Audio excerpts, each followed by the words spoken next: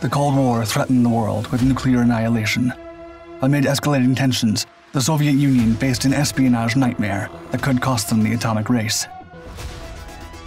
American spy planes, soaring at extreme altitudes, were unveiling their nuclear secrets, capturing images of their hidden silos, even those tucked away in Siberia's remote, frozen expanses. American pilots had learned a pattern. Lone railroads and desolate roads, apparently headed nowhere, often led to Soviet nuclear facilities. The Soviets were pressed against the clock.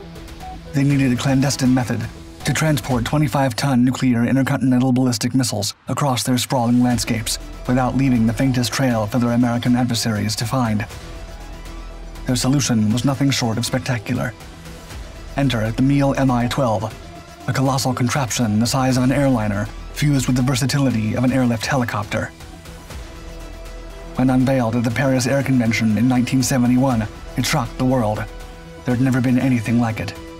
The alarm bells rang in the US as strategists tried to unveil the purpose of such a staggering machine.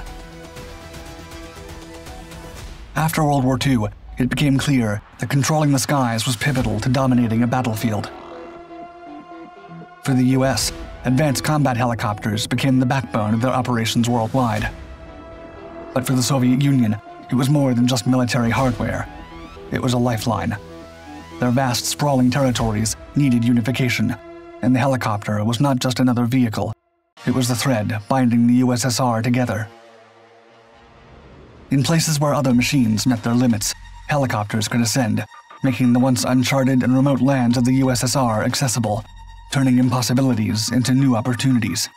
This wasn't just about transport, it was about nation building. By the 1960s, Soviet prowess was evident. They were crafting helicopters that not only matched, but surpassed global standards. However, as the tensions of the Cold War escalated, the looming threat of discovery by American spy planes made their missions not just a matter of technical proficiency, but of existential significance.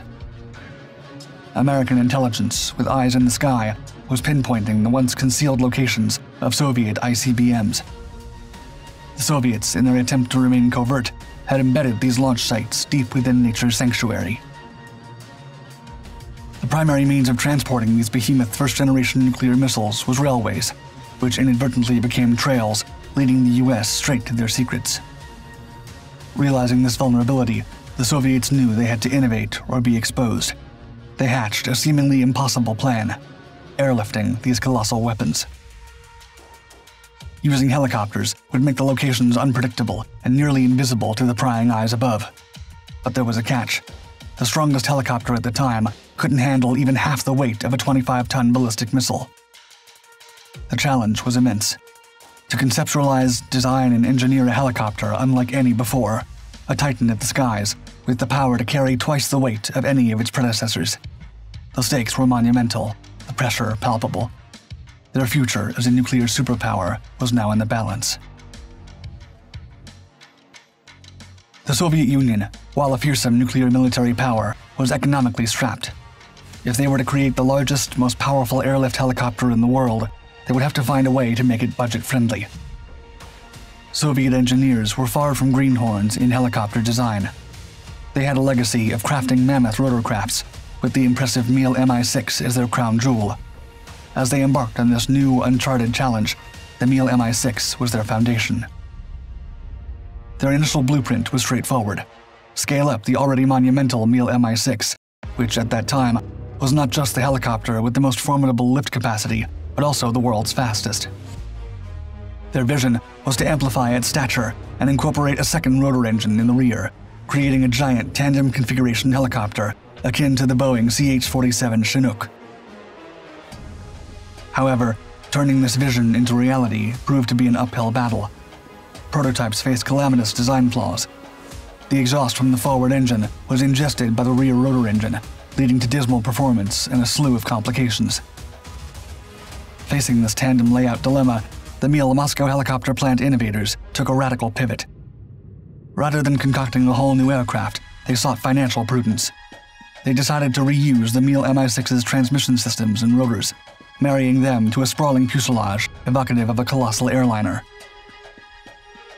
Yet, Instead of conventional aero-configured wings of an airliner, the Mi-6 rotors would be perched on the ends of an approximately 100-foot span of inversely tapered wings, introducing an ambitious transverse system configuration. This unconventional design wasn't entirely novel. Early helicopter blueprints sported transverse systems like the Focke-Wulf FW-61, Fokker-Achilles FA-223 Drache, and Kamov Ka-22 Vinterkrill convertiplane. These crafts were spellbinding hybrids of planes and rotorcrafts. As the Soviet Union grappled with its airlift challenge, this transverse system configuration emerged as their best hope to birth the world's largest helicopter. In 1965, in the heart of Punky, the meticulous task of breathing life into a pioneering prototype took flight. This wasn't a straightforward journey. It began with exhaustive trials of test rigs, intricate mock-ups, and a sophisticated transmission system. Each fragment of this colossal machine demanded its independent prototype rigorously tested to perfection. Though the airframe carried echoes of the familiar, its construction was anything but ordinary. The body's foundation was a tensioned skin, while the high-strength elements were artfully sculpted from monolithic metal blocks. Within this expansive fuselage hid a cabin measuring a staggering 28.15 meters in length, 4.4 meters in width, and 4.4 meters in height. A compartment cradled the captain's deck up front, housing the pilot, co-pilot, and an ensemble of engineers. The rear proudly displayed clamshell doors that, when unfurled, revealed a meticulously angled cargo ramp, complete with integrated retractable supports. An array of doors adorned the fuselage to streamline access to the behemoth's belly. Dominating its skyline was an imposing fin and rudder, complemented by an elegantly proportioned dihedral tailplane. Sturdy paired wheels held this Titan aloft, intricately connected to the heart of the fuselage via a network of robust struts fortifying the rotor systems and wings. Supplementing this were a pair of bumper wheels and steadfast support pads, ensuring the cargo ramp was precisely aligned. The aircraft was fitted with state-of-the-art electric hoists that could glide along beams or work seamlessly with a forklift to facilitate cargo maneuvering. At the juncture where the aircraft's main body met the horizon, the wings took prominence. These were no ordinary wings. They were crafted with an inverse taper, a design choice that expertly reduced drag and maximized lift. Attached to them were the primary rotors, each boasting an impressive 35-meter span. These rotors functioned in perfect harmony, with interconnecting shafts ensuring their synchronized operation. Each rotor spun in opposite directions. The port rotor turned counterclockwise, while the starboard one turned clockwise. This counter-rotation guaranteed a stable flight without the need for a tail rotor. Powering the largest helicopter in human history were twin Soloviev D-25VF turboshaft engines. These engines churned out a combined might of 28,600 horsepower, dwarfing the power of many prominent helicopters. To put it into perspective, the Sikorsky CH-53E Super Stallion, one of the most robust production helicopters, generates around 13,650 horsepower from its 3 engines. Their design thoughtfully included expansive access panels, which can serve as platforms for service crews. An equally intriguing aspect of the V-12 was its landing gear. Instead of resembling the conventional gear of helicopters, the V-12's underbelly featured a twin-wheeled nose unit, complemented by 5 primary landing gears, each equipped with 4 wheels, making it look more akin to a heavy cargo plane's landing system. Piloting such an aerial marvel was a complex and demanding endeavor. The flight deck housed the pilot and co-pilot and offered an expansive view. Steering the V-12 involved a nuanced system that required extensive training to master adequately. When the pilots provided input, it initiated a cascading response. This began with direct mechanical actions, transitions through an intermediate system armed with low-powered hydraulic boosters, and culminated at the high-powered actuators near the main gearboxes. Considering the aircraft's sheer size, structural flexibility, and the significant frictional forces at play, this sequential control system was paramount. In 1968, when the original prototype was completed, the main obstacle for the program was finding the best training protocols so aspiring pilots could grasp the unique and complicated systems inside the massive helicopter. Although plagued by intricate controls, the Mi-12 prototype soared beyond expectations, effortlessly accomplishing its envisioned cargo capacity of over 25 tons.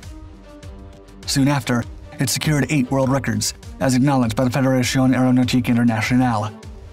The helicopter achieved unparalleled success in scaling diverse altitudes with escalating cargo weights. Impressively, 3 of these records remain undefeated. From May to June 1971, the pioneering V-12 prototype, SSSR 21142, embarked on a riveting European tour. Its pinnacle was a grand appearance at the 29th Paris Air Show in Le Bourget, donning the exhibit code H833. Its staggering dimensions took the world by storm, making an unequivocal statement. The Soviet Union had birthed the largest of helicopters. The dimensions of the V-12 are hard to grasp without seeing them firsthand. The rotor diameter extends to an impressive 114 feet 10 inches for each twin rotor, surpassing even the wingspan of the renowned Boeing 737, a mainstay in commercial aviation. Regarding weight-bearing capacity, the V-12 boasts a maximum takeoff weight of approximately 231,485 pounds, putting it on par with the maximum takeoff weight of a Boeing 757-200, a full-size commercial jetliner. Though the V-12 stretches to about 121 feet 5 inches, making it slightly shorter than an Airbus A320, its interior paints a picture of sheer enormity. The helicopter's spacious cabin can accommodate an entire missile system, or even 2 full-size buses, highlighting its potential as a heavy-lift vehicle. The Soviets accomplished what seemed impossible. They'd found a solution to their nuclear delivery dilemma. Still, by the time the helicopter was ready for production, that problem no longer existed. The genesis of the world's largest helicopter had been driven by a pressing need to outwit American reconnaissance planes from detecting the locations of the Soviet Union's clandestine nuclear silos. Yet, by the time the helicopter was ready for action, its foundational purpose had evaporated. In 1959, the Americans launched their first spy satellite into orbit. In a single day, this satellite could capture more images of Soviet territories than all preceding spy plane missions combined. This technological leap made it significantly more challenging for the Soviets to conceal their ICBMs. Fast forward to the 1970s, and the Soviets innovated a new breed of intercontinental ballistic missiles. These were compact enough to be truck-mounted, and their mobility made them elusive targets for overhead surveillance. Against this backdrop, the V-12, with all its awe-inspiring dimensions and capabilities, began to appear superfluous. It was a behemoth designed for a particular purpose, but outside of that niche, its utility was questionable. The world rarely required a single helicopter capable of transporting 44 tons of cargo or 200 passengers. By 1974, the curtain fell on the V-12's journey.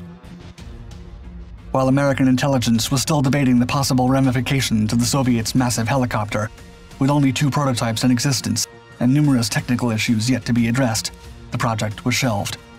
The Soviets focused on conceiving a new heavy-lift helicopter, this time with a more traditional single-rotor design.